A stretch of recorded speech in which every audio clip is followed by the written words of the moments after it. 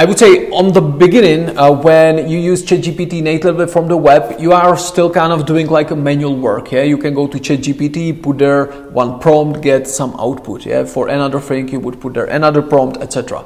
On the other end of this spectrum, I would put the Zapier or Integromat or N8N, which I mentioned, where you can integrate OpenAI into the complete workflows. Somewhere in the middle, I would put Spreadsheets, which HR people love Spreadsheets. Plus with Spreadsheets, you can kind of do this work semi-automatic. So let me show you how you can integrate actually ChatGPT into Spreadsheets. Let's say that, for example, you were on GitHub and you were looking for Python developers in Berlin, and you scraped, for example, using Instant Data Scraper, of course, locating the next button and everything, you scraped a table. I did this beforehand, so I got it here. And I can ask, for example, ChatGPT to give me an Excel formula for spreadsheet formula for scraping the title of the page. So the first link here in the first column is a link for a GitHub profile. So I asked how to do that, and it showed me that it's import XML, which you would normally, of course, you would copy paste it from the web, from ChatGPT. I put it here, like kind of like by hand. A2 actually it's, and here we got title. Enter. There is import similar, and we got, as you can see, this is the title of the page, and then of course you would do this and it would load everything as you need it. Yeah, so that's of course one way, just use it as a helper.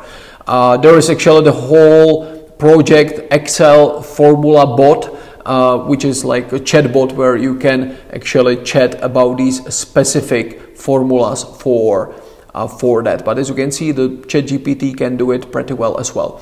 There is also a plugin which you can use.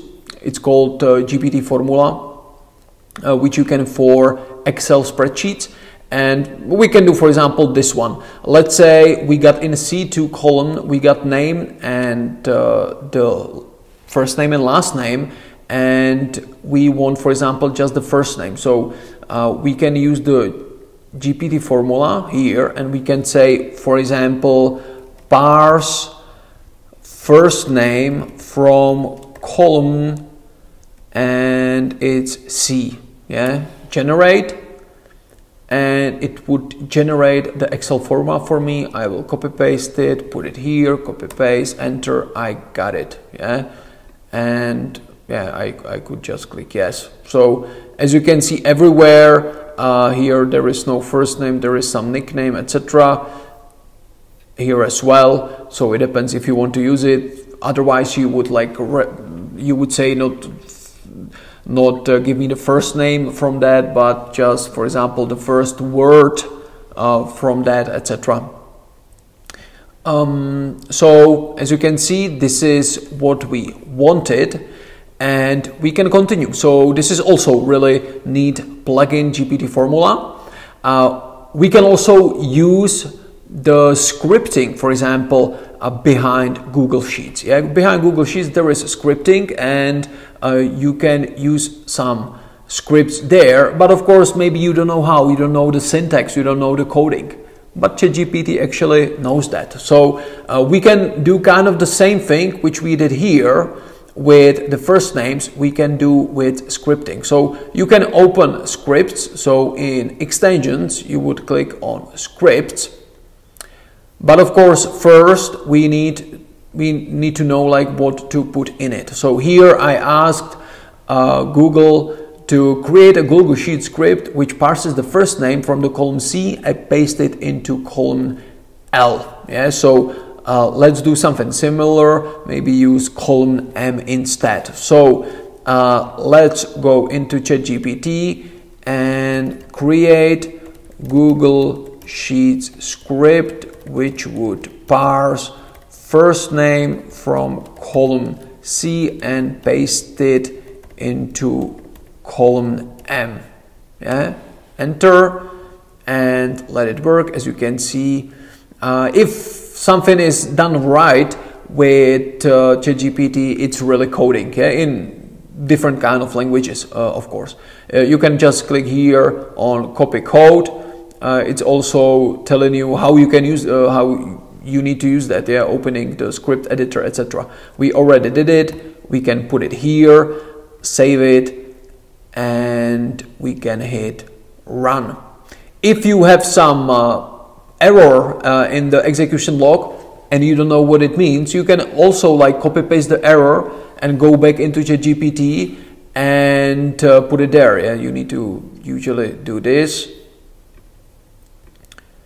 And you can ask the ChatGPT about the errors as well. Now the execution was completed correctly. So let's go back, and as you can see in the column M, we got the first names of the people right there. Yeah. So as you can see now, you have like more ways how to do that, like asking ChatGPT about a formula, asking, for example, the plugin about the formula, or asking, no using any plugins, and asking for scripting and do the script directly here, yeah, being independent on any, I would say, external tools.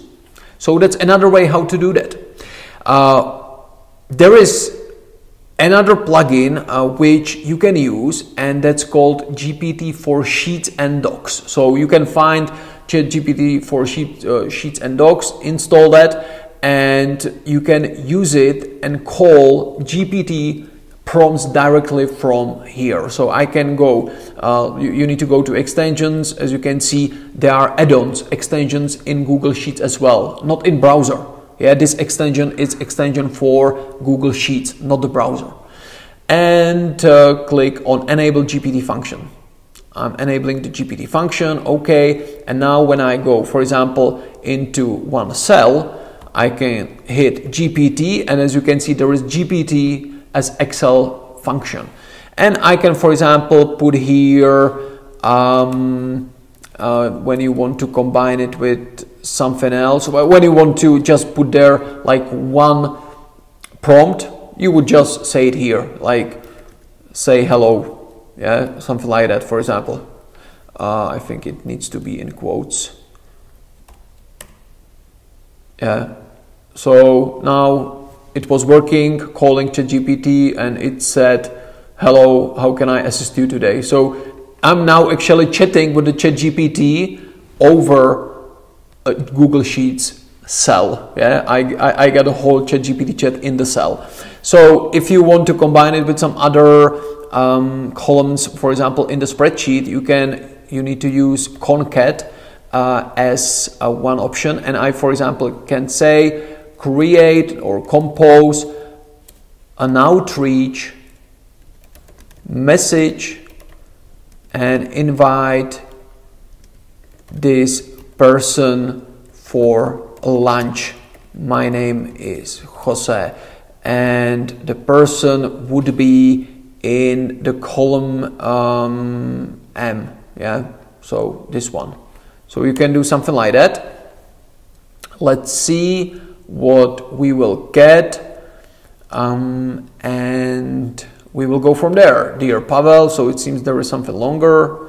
So, dear Pavel, I hope this message finds you well. My name is Jose, and I came across your profile on LinkedIn. I was impressed by, etc. As you can see, it assumes that I found this person on LinkedIn. Actually, I found the person on GitHub, but you can be even more specific in what you put there. Now, of course, as normally as what you do in Excel, you would scroll this down like that, and now we will get the messages for all the people in the tab. That's what I call the semi-automatic work. Yeah, natively in the ChatGPT app, you would do it like one by one. In Zapier, you could kind of automate it like in the workflows. Here it's kind of semi, you have a batch of people. We got a batch of, let's say, 100 people from GitHub, and we can create messages automatically for all of these people.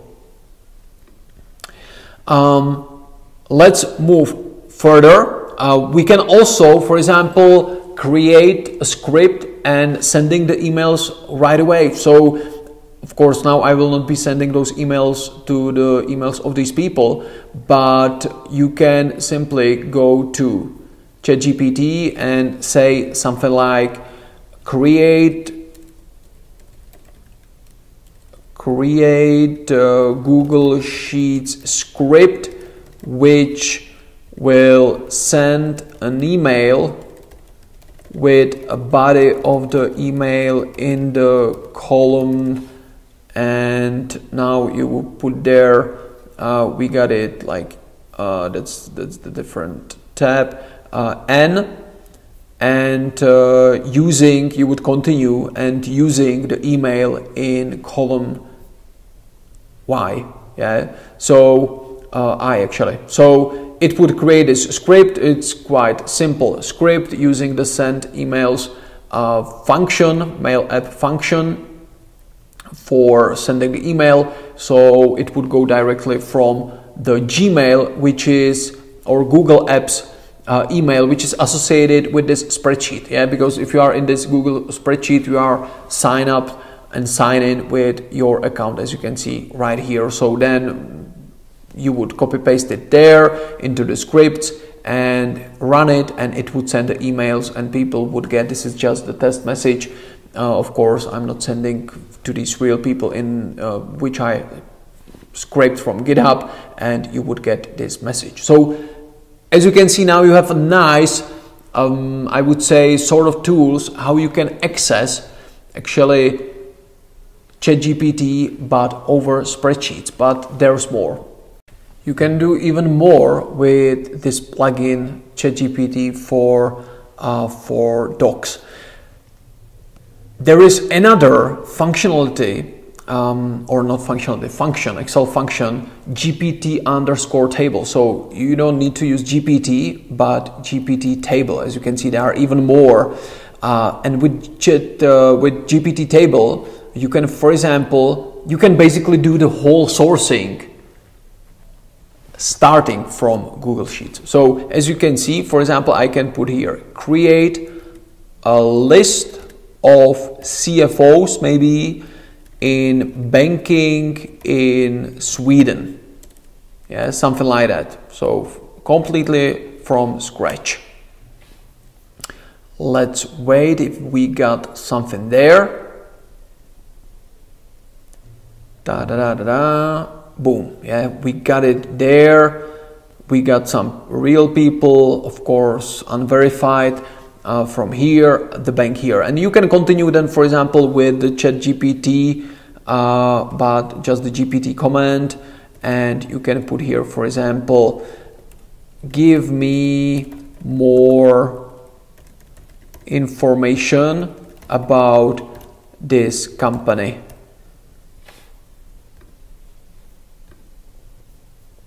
Here we got the company, and we need to do it like that, company, enter. Yeah, it will probably give us the information, and then of course we can copy paste it to other columns in the table.